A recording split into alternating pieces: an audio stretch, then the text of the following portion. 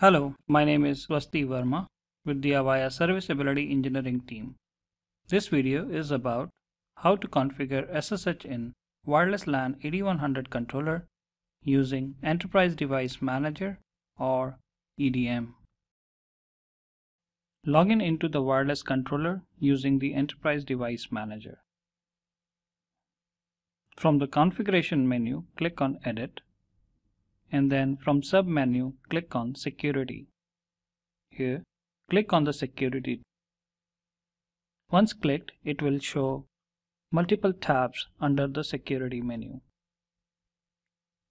We will be configuring SSH, hence, click on the SSH tab. Once clicked, it will show the SSH configuration menu.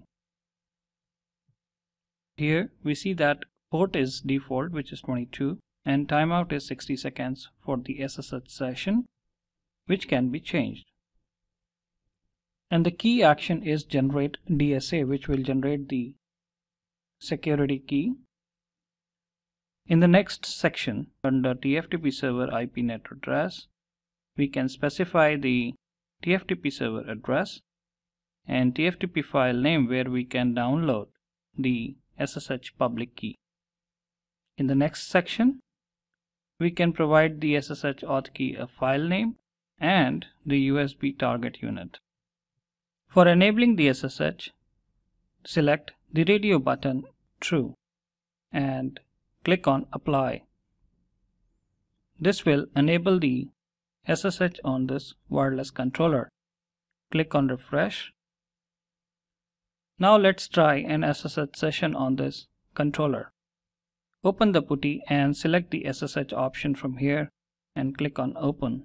This will open a SSH window for that controller. Now to verify, click on the adjacent tab, which is SSH session. If you see here, there is an SSH session established from my computer to this wireless controller. To disable the SSH, go back to the SSH menu and select False and click Apply. Once applied, this will disable the SSH on this controller. Thank you for your time today. We welcome comments, questions, and feedback at mentor@avaya.com or on Twitter @AvayaMentor. For more details or related information, please visit support.avaya.com. Thank you for choosing Avaya.